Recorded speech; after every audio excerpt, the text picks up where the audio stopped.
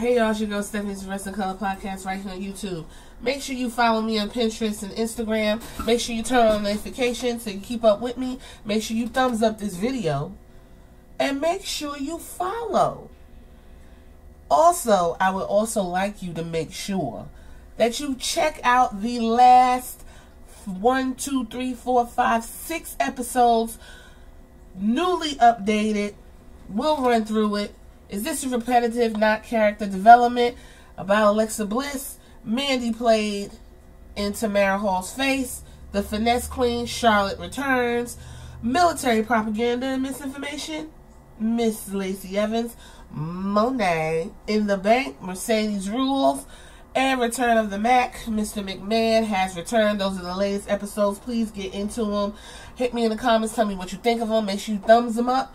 And if you like what's going on, I have over 100 episodes, if not more, of different points in time where things had to be talked about. Got the call out. I got Dream Deferred about Velveteen Dream Fall from Grace.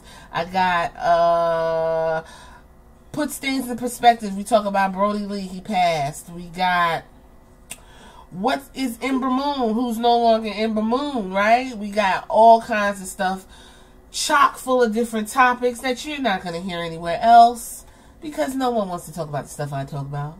Remember, I mix politics with social issues and wrestling, and I don't mix it. It just happens to happen, right? This is Roy Rubble Weekend too, by the way, so you might want to get into what I got going on. So with that being said, let's dive into the content and the topic. You see the picture.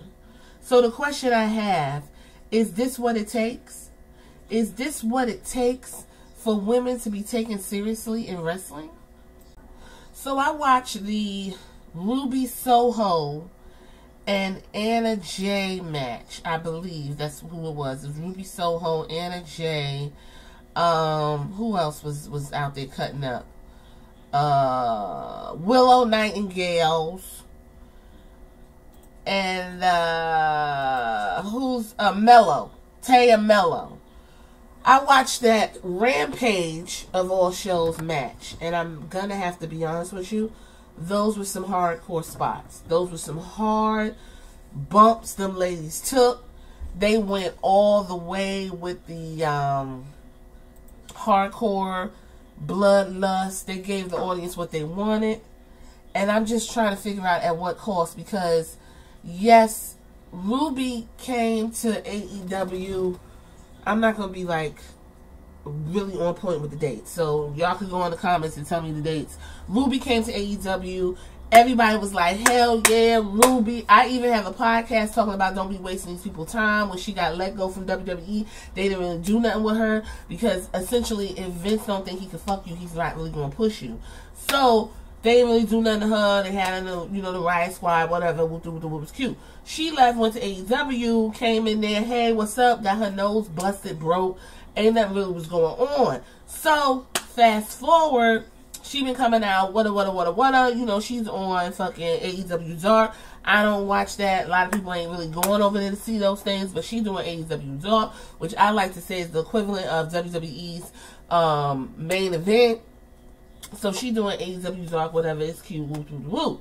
She's on Rampage. They hyping up this whole feud that she basically, from my understanding, was getting the get back because Tay Mello broke her nose with her nasty husband in some weird spot where she dropped her shit on her nose or whatever. Then he threw her wrong on her neck. Like, it was a lot. So she coming back like, bitch, I'm finna do you. And she came back with Willow Nightingale, who, by the way, I'm aware of Willow Nightingale on the independent scene, but a lot of people don't really like know who she is, so I'm probably going to dive into her later on. So anyway, boom, she paired up with Willow Nightingale. Tay got with Anna Jay, and they went out there to do their thing. Okay, so the match is going. Everybody's like, oh, ooh, ah, ooh. Then when they turn it up the heat, all you hear them in like, yeah. Now it's got to be blood, guts, ass, titties, and all that, all over the fucking ring for people to get into the shit. I don't know what Ruby hit to be bleeding like that, but I'm going to keep it all the way live. It ain't necessary to be bleeding hard like that. Here's the thing. When you put what you see the pictures I used on purpose. Because just like Becky Lynch, ain't nobody was really paying Becky Lynch no attention for some years. It was like, oh, cute last kicker. Well, you don't come out, yay, Becky Lynch. Till she got her shit busted down to the little ring with old girl Nia Jax, when it had split her fucking wig, and she stood up there, and I remember because I was like, oh, this is iconic. Like, I was like, yo, she just got over because her shit busted, she bleeding, she like, yo, I'm here, who wants it, I'm gonna fuck y'all up. Mind you, I think she was like going back and forth with Ronda. I don't even think that because that was like October 2018. I kind of forget what Becky Lynch was doing. I just know at that point she was bleeding. That picture's iconic. That was the beginning of the man. That was the beginning of I'm for the people. Woo, woo, woo. But it took blood to get like everybody looking at her like, oh, she bleeding, her nose broke, this bitch ain't playing. I even watched her Chronicle where she's talking about how, and she was swole. Her eyes are swole, nose broke. She talking about how, you know, she out here trying to do the best she can, and whoop, whoop, whoop. And, you know, everybody's just like, oh, man, resilience. So is this the equivalent of Ruby's? I hate to just do it like this, because I like Ruby. So is this Ruby's Becky Lynch moment? Is this the birth of hardcore Ruby? Is this the Ruby birth? Like, don't fuck with me, I'm out here, I will eat your ass in the middle of the ring with your legs over your head, Ruby? Like, my thing is, why did it take her to be covered in blood for y'all to take her seriously when Ruby been putting in the work for years? Ruby been working on WWE for years, like for a couple years. NXT, she was down there. Nobody was really rocking with her. She come to AEW, was like, ah, yeah, we see her, yeah, cute, whatever, woo, woo, woo. But now that her fucking, she covered in blood, she screaming, she look like she fighting for her life. Now y'all like, yeah. My thing is it necessary? Is that the only way women can get over? Especially in AEW.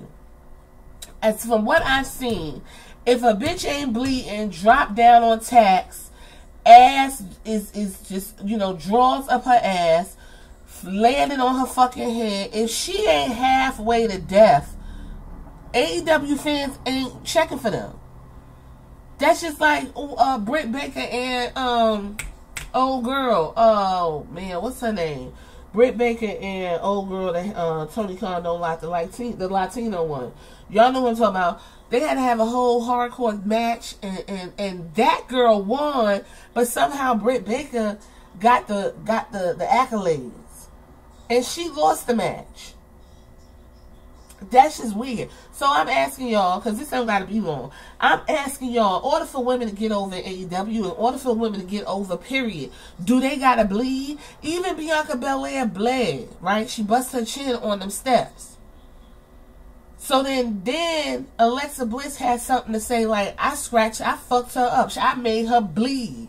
Now everybody's like, oh, so you mean to tell me these women got blood on the inside of them? Like, why does it take all of that just to get over? Like, I don't understand. And AEW, the only thing about them is they bleed. Everybody fucking bleed too fucking much. But why can't them women go in there and have a good technical match and everybody enjoy it? They had to just give all of this just so people could take them seriously. And the fucked up part is, it wasn't even on Dynamite. It was on Rampage. Y'all tell me what y'all think. Do women got to bleed and put they souls out there just to get the attention they need on women's wrestling with these type of matches? Y'all let me know what y'all think in the comments. It's Wrestling Color Podcast. I'll see you next time. We'll talk to you next time, because I ain't on camera yet. Working on some things. Alright, do